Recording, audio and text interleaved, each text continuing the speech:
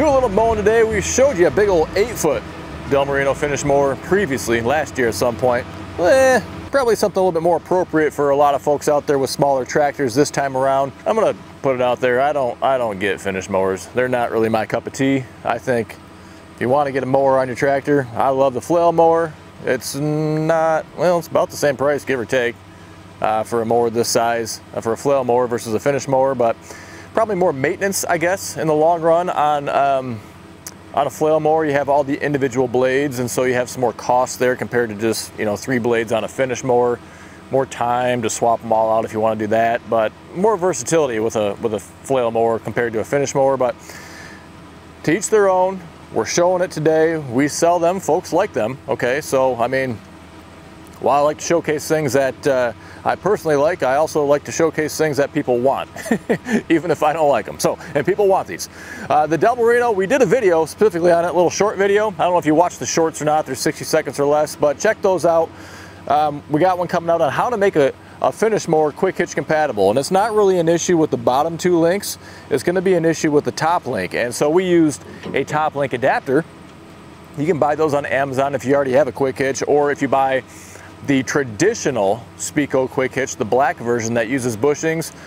For some reason they include a top link adapter with that type of quick hitch, but not with the red E-hitch. So why, I don't have the answer, but that's an option for you if you're looking for a quick hitch and you plan on having a finish mower or other potentially non-quick hitch compatible attachments. So today we're mowing some trails around the property, just some walking trails, and you can see it's the end of August, last day of August, August 31st, and things are starting to come together. That stuff that looks like corn that I'm driving right next to is actually a food plot screen, a heavy duty screen, and there's some areas that I planted earlier that's already over 6 foot tall, and this stuff by the end of September will all be over 6 foot tall as well, and potentially 7 or 8 foot tall. And so that's serving a purpose of screening my walking paths to and from deer stands come hunting season, and giving the deer some more security, at least a sense of security in the food plots while they're in there. Do have our forage greens and brassicas coming up nicely in the big food plot.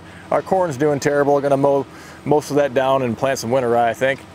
Just a beautiful summer day, and I must say the rhino hide canopy is doing its job. It's working wonderfully to protect me from the heat of the sun, and depending on the way that you're facing, you know, you get more or less protection with the canopy. It's not the same as the cab, but it's a pretty nice thing to have on there, and you can get yours from tractorcanopy.com. You may notice to the keen eye that I am using a different set of Bluetooth ear muffs today, and so hearing protection, I tried out the 3M version for a while. These are Pro Hear, all right, similar type of setup there. Honestly, I find these to be a little bit more comfortable than the 3M. I think just the kind of the rubber cushioning that goes around your ears and then like around your glasses, when it presses into the side of your head. I have not got a headache wearing these yet, where I have a couple of times with the 3M over long periods of time, just from kind of the side of the glasses being pressed into your head there. So good reviews so far on the Pro Hear. I've recharged them, had to recharge them a couple times so far. I don't know how many hours I have on there, but they're working well. I bought these and the 3Ms on Amazon.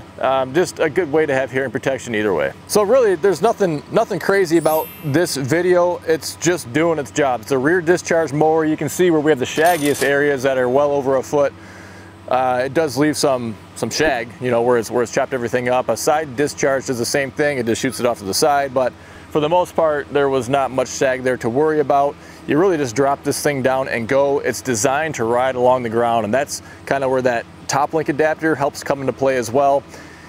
All 4 gauge wheels there are riding along and then following the contour, so as it kind of undulates and dips and everything else, it's just riding along to give you a more consistent cut that way. I've got on the highest setting. Again, we're doing our trails, kind of our pathways that are not like a lawn, so they're not the complete smoothest, flattest areas. And so I just didn't want to scalp anything, so I kept it in the highest setting there. So folks, other than that, this is a good look at something smaller, 60-inch mower on the 1025R. It will handle a little bit bigger mower potentially. This had like no issues at all. You're just mowing grass with this, and you're not even brush hogging, right? You're not mowing 2, 3, 4 foot tall stuff. You're just mowing 6, 8, 10-inch stuff, you know, depending on what you're doing. But an easy application, an easy project today.